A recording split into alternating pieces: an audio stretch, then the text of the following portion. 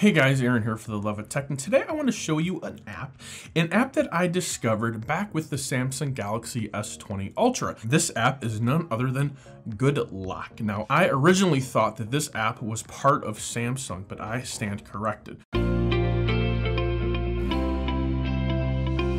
So first, let's go ahead and download this app, Galaxy Store, because this is where I found it, and I'm not sure if it's in the Google Play Store, but we're not even going to look there. We're just going to go right to where I'm pretty sure it is. So Good Luck, so there we go. Installing it for us, easy peasy. Now, what this app does is it gives you all sorts of options and controls that make it easy for you to make changes to your Android device without having to dig too deep into the settings.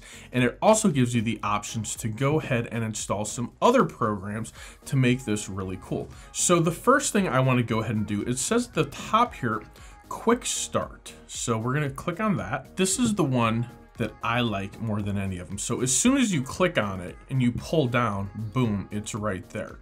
So what I want to do is I'm going to push and hold on this. It's going to say, do you want to customize it with colors?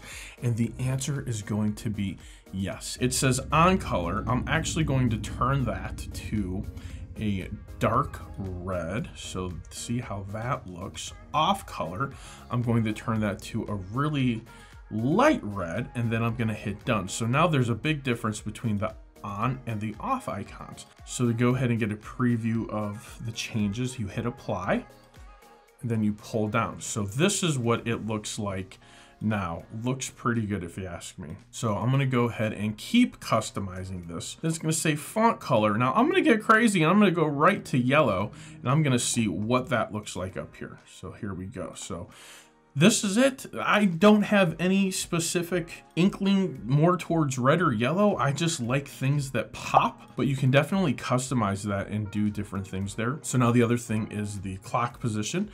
You can choose to make it left, which is where it is right now, hide, and it disappears, or you can put it to the right, which is over in that corner. I'm gonna go ahead and leave it to the left. And now we have our notification pop-up button. So this lets you see if the notification window menu is going to swipe for notifications can start easily. There's a little animation there so you can tell what that is. But all of those quick color settings right there in this option that was just in the quick start. Now let's go ahead and take a look to the task changer. This one is a little bit more exciting. If you don't like the task changer that it comes with, you can go ahead and use that one. So here you've got vertical, slim, carousel, grid, list, and stack. I prefer the slim list. This is the one that I like more than any of them because there you go.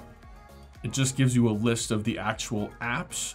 But one thing that I will say is when you have it on, let's say, a carousel, it's a little bit more of a preview of what's going on that actual app. Whereas with this one, the list, it's just a list of your actual apps. So I think that there's a middle of the road solution here. You can probably go somewhere around grid or carousel or even the stacks. But surprisingly enough, for myself, I'm going to go ahead and keep the regular task changer. I actually love the way that Samsung, or I should say Android, does this one, so I like to go ahead and keep it. So now clock face. Pick a clock face style that you like. So here is our clock face. All sorts of different options are available to us right now, whereas before there wasn't a whole lot. I do find it terribly interesting. They're all stuck on 420. I guess it's 4:20 p.m. I have nothing to do with that. This one I prefer probably more than any of them. Select it, whichever one that you like. So multi-star, enjoy enhanced multi-window user experience. This is an absolute must. This has things specifically for the Galaxy Fold. So come over here, there we go. Continue all apps on the front page. And let me show you what that actually means. So here we go. All right, we're gonna go ahead and close it.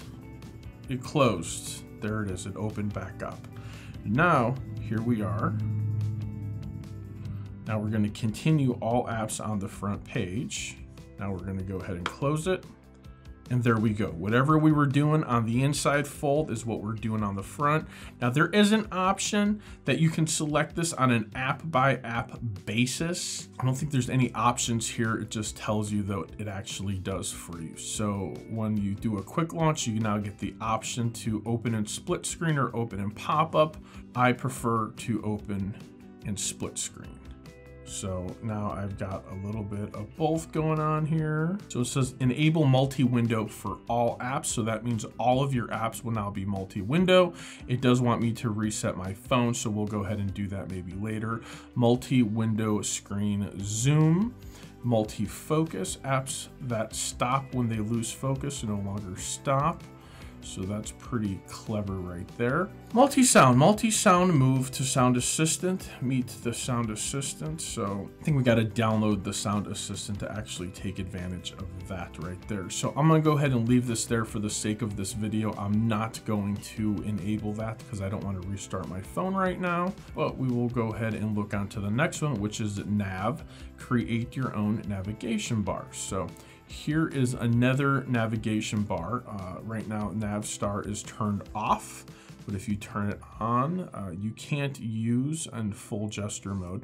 So you'd have to turn off full gesture. Now we can turn it on, no problem. So here you can actually have your gestures and pick the icons for them, which is pretty cool. So we can come over here. Look, now we've got 3 of them right there. We've got multi-window, we've got home, and we've got back. So that's pretty cool right there if you want to go ahead and make your navigation bar very unique to you. Show hide buttons. So there we go. We can even hide our gestures if we need to. Double tap, swipe up, and we got it back. So there we go. I prefer swipe navigation gestures, so that's what I'm going to set mine back to.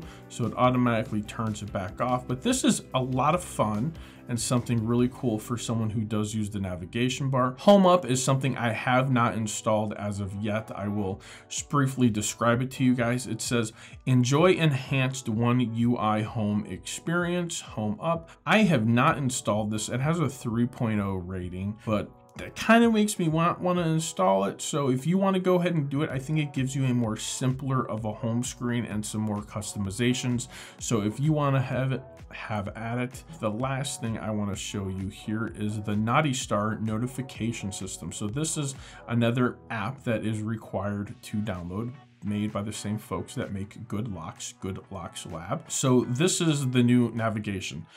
When will this actually show up? When do these navigations show up? Well, if you go to your home screen, that's where it is. Swipe up here for Naughty Star and no notifications. So now if you come over here and you click on family, you actually get a whole bunch more different things that you can go ahead and download. You can do a theme park, nice coach, one-handed, and there's of course the Samsung Sound Assistant, which I did install, which means pretty much every time I go up or down, so it pops up and it gives you a little bit more in-depth control of what you're actually doing as far as the sound is concerned. Add apps to change the volume of apps individually. Select from multimedia apps to change the volume individually. So you can go ahead, some off the top of my head I can think of as Twitter, okay, maybe Instagram, and Facebook. So those are my socials. Hit the little add button on the top. There we go. So now all 3 are right there and we can actually go back and forth. Play media from one app on a different audio device. So that's kind of Bluetooth stuff. So there's all sorts of goodies that you can go ahead and explore. If you come back over here to the Good Lock, check out One-Handed Assistant. Nice catch that will tell you where any weird notifications or vibrations come from. And then Theme Park, you can go ahead and actually look at it, install it, and all sorts of different themes that you can apply to your device. And it does make it really easy to do this. So all sorts of options there. Enjoy it, love it. Good Lock is the name of this. Enjoy, guys. Till the next time, like, comment, subscribe. For the love of tech, namaste.